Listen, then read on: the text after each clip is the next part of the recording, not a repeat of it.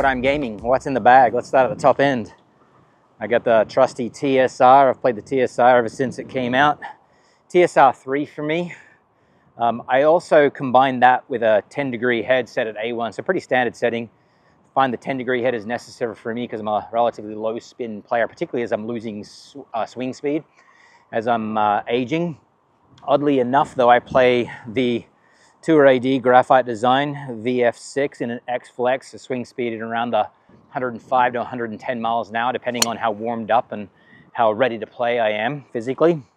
And so this shaft is relatively butt stiff, medium stiffness through the middle, and tip stiff down the bottom. So the shaft itself might indicate it's a shaft that's good for low spin. But for me, the reason I choose this shaft is through the bottom of the swing arc, given its tip profile, it does not want to kick forward very much.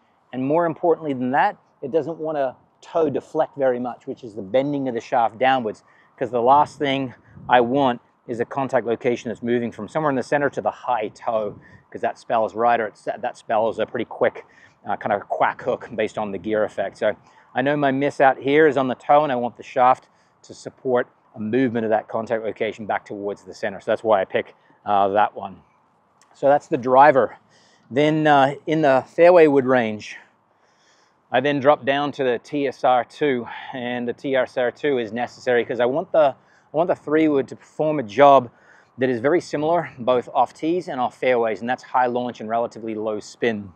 So if I went the TSR3, when I'm hitting a ball off the ground, because of the CG location and the depth in the face, I would tend to hit more spinning shots. And so I want the CG down low, so that's why the TSR2 is a really important club for me, such that when I'm hitting off the ground, I still get the launch. I still don't spin it up all that much based on the head loft and shaft combination. It's a Rogue 70-gram TX, the 130 MSI. So off the ground, I can still get high launch and good carry. And then importantly as well, I like this off the tee. The TSR for me doesn't tend to approach that driver ball speed, club head speed, clearly based on it being 3-wood at 15 degrees of loft. But also sometimes what people complain about is their 3-wood goes too close when they're hitting off the tee to their driver. And then the shaft tends to off the tee spin it enough for me to where I don't face that problem. I don't get 2,700 RPM with this particular shaft. I get closer to the 3,500 RPM. So fitting is an elaborate kind of sequence of things that you kind of mix and match, and there's clearly some high-level knowledge that goes into fitting, and if you haven't had it done, I strongly recommend it. So that's the 2 clubs at the top end. I've got a relatively old hybrid that I got the Tour AD Graphite Design in. It's the old H2 set at A1. It's 21 degrees. I sometimes game this one most of the time in America, but unfortunately for me, I play a limited amount of golf these days. More often I'm practicing or demonstrating. But when I do play golf, most of the time it's consolidated in a very tight date window, which means a trip to the UK for the Scottish and the Open Championship. And so moreover, I'll be hitting a driving iron. So I'll leave the hybrid at home and I'll go to the T200 3-iron. And now we get into the iron range. Throughout the entire iron range, I'm gaming the Project X 6.0. Oh, I forgot to mention also the Superstroke grip, the black Superstroke grip, best in the game in terms of their longevity. Even though I like to change them out, this one's a relatively new one and it feels super tacky. It's not overly soft. I don't like an overly soft grip, but I also don't like, even in any range of grips, the cords, because they tend to tear my hand since I'm not practicing very much these days. So driving iron of choice, and then the irons of choice are the T100s. So Titleist T100s, fairly standard set makeup. I'm half a degree flat lie angle, standard length, standard loft. I need spin, I need launch, I don't need the S heads. I'll take whatever ball speed I'm given, at whatever swing speed I'm creating for this, for the age that I'm at. And then they're just like butter off the face, just so sweet off the face. So I've been playing Titleist forever and a day, it seems. So irons going all the way down to a pitching wedge. I play the T100 pitching wedge, whereas at a tour level, most of the time by pitching wedge, they're down into the Vokey 46. And the reason they're down into a Vokey 46 oftentimes is they want that similar feel off the face for those scoring clubs. I don't find there to be a big difference, but that's just my personal preference right there. But as we get down now into those wedges, Bob, Vokey, and Aaron Dill, they're so nice to let me have the early release of the SM10s, even though they're now out to the market.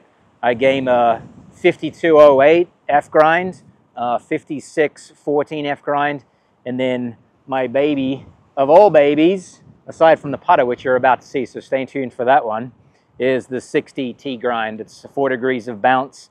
I've gamed a low bounce wedge forever and a day. I feel like this is my Swiss Army knife, and the lower the bounce that I have, it gives me much more versatility than if I had a high bounce wedge. High bounce acts like water wings or floaties for swimmers. Yes, they're going to help you not drown, but they certainly curtail the speed and the types of strokes you can swing with.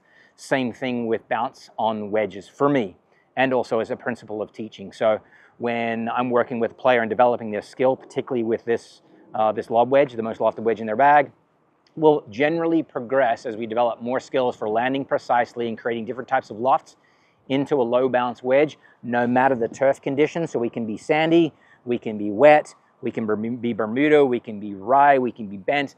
Any of those, if you've got the right types of techniques, then this can be your Swiss Army knife. So 4 degrees of bounce is super important for me.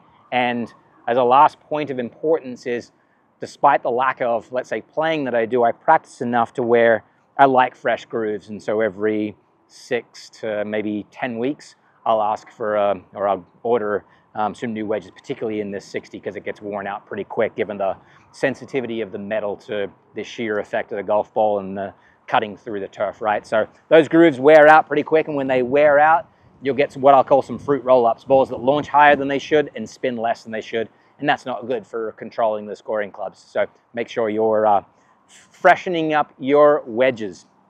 Okay, now to the baby. You ready for it? We got the 009 blacked out across the board, top to bottom. We got Stability 1 BGT. What does this do for me? So I guess as an innovation in the industry these days, it's upgrading from steel shafts into sometimes mixed material shafts. So this BGT Stability 1, the tour spec, is a uniform, so it looks the same. There are varieties of this, but this particular one is just a constant taper down its head. So when I'm looking down, I don't have an obstructed view into steps in the shaft.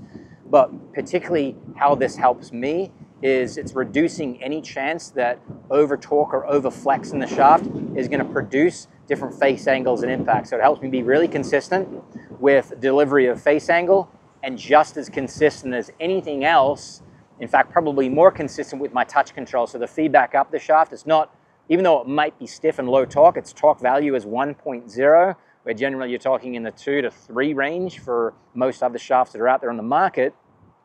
This one particularly allows the feedback up the shaft that tells me the amount of force that I've applied to the golf ball through the head.